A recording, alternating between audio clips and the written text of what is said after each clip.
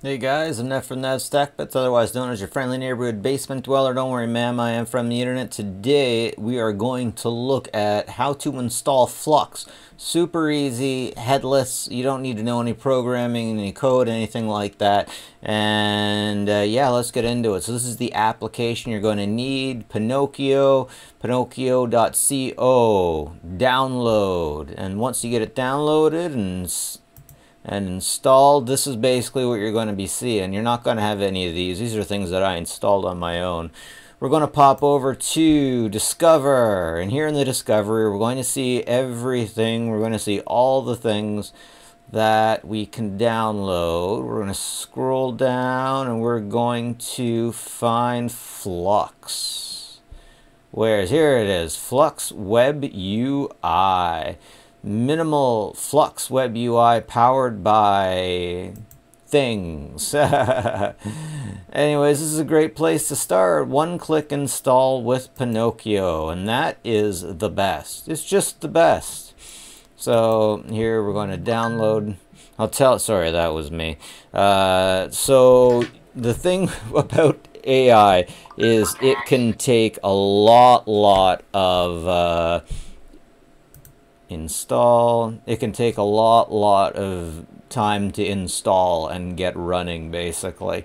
But this, it just does it itself, and it's a giant workhorse thing. I mean, when I first tried to get Stable Diffusion working on a few computers, I swear I had to input this stuff over and over again. I had to figure out WSL.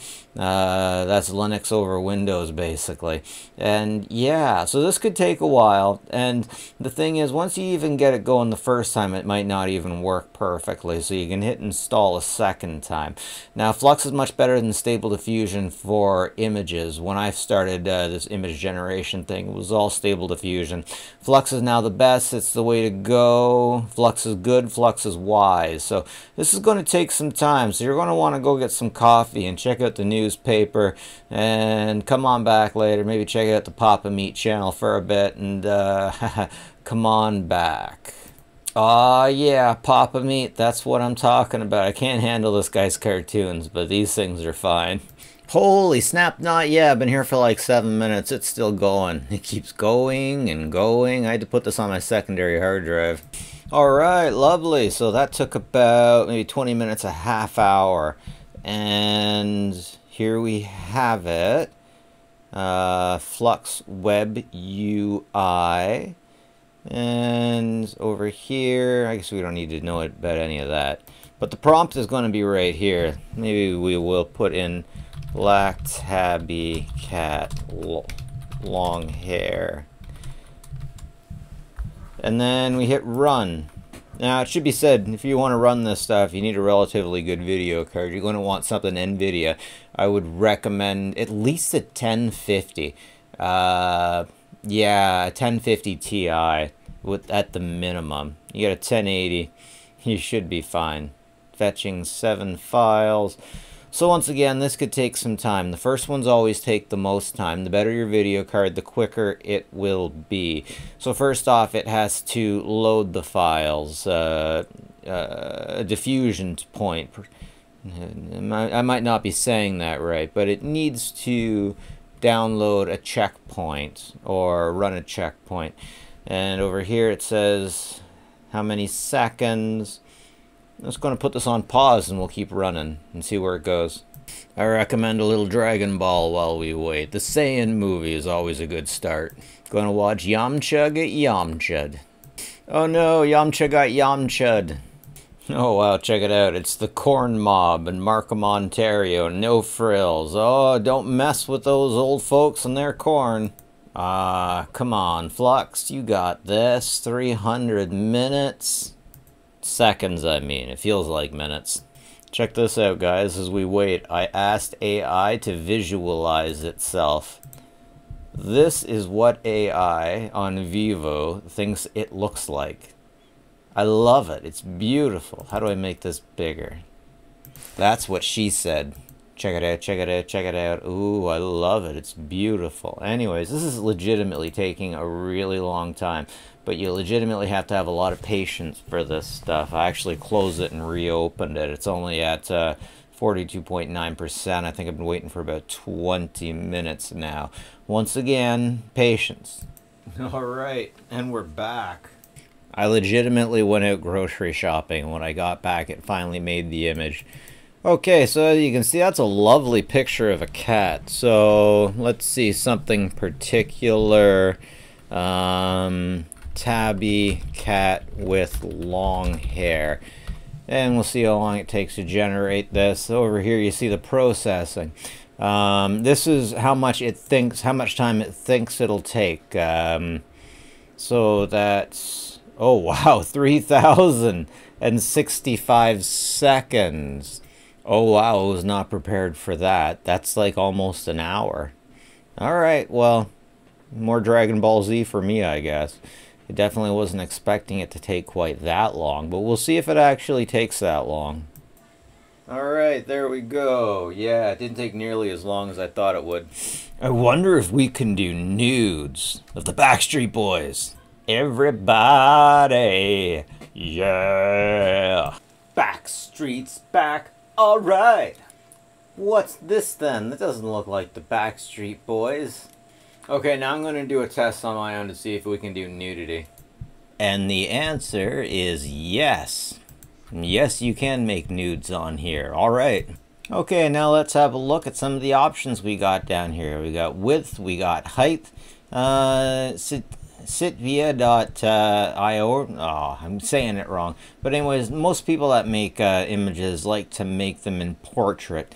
Here you get the number of images you want to make, the number of inference steps. Now I'm going to explain that here. One sec. So basically, how this starts out is, like, let's say you want to make a castle, a tree, and a cloud. You do a bit of this. Have a tree right here. Yay. And when it does this, each step is a bit of a blob. And you can literally, in some programs, put something like this in. And then in the text, you could say this is a castle. And this is a cloud, beautiful cloud. And the more steps you take, the more like what you want it's going to make it. And it's going to take more time too. So let's say this would save about 5 steps. And every step it took past that would make this look like a real good castle, make this look like a real good tree, and make this look like a really good cloud, basically. Now let's see what else we got on here. So the seed. Now the seed number, if you want to make that a particular number, it'll mean that every other picture you make after the first one is going to look basically like that first one. If you put the seed number at 0, you'll get a random image every time, something a little bit different. What some people will do is they'll make like 100 pictures, and they'll find that one that they really, really like. And that works out for them. Guidance scale. Huh. Oh yeah, so the models. You can go and get different models. Now here's civitai.com where you can see the different models that they've got. You can also make artificial intelligence on here and see things that other people have made from multiple different things. Like let's look at this handsome guy. So the model, if you can find it here, they'll call it checkpoint, but this is generally made with Stable Diffusion, and we're not using Stable Diffusion here, we're using Flux AI. So Flux is different than Stable Diffusion. If you find a Flux checkpoint, you can put it in a particular file and then bring it up here basically, and with that file you'll be able to make different things. Maybe if you get the right file, you'll be able to make Backstreet Boys. But this is definitely the first step that you'll want to do if you're making AI with Pinokio, basically. And that's how it goes. Anyways, ladies and gentlemen, that's how you can make images free with Pinokio AI. Simply, without needing WSL, without needing to really know any of this stuff. You just got to have a good video card. You can make it locally, and when you make it locally, you get the privacy, right? You can definitely make a lot of sexy time pictures with this too if you know what you're doing. Anyways, it's a lot of fun to mess with, and I recommend you do so. But ultimately, that's it for me. Now from Nuts Tech Bits. You got any questions? Leave it in the question comment section. And if you like it, give me a thumbs up. If you dislike, you know what to do. And have a good one, folks. I'm out of here, and catch you later.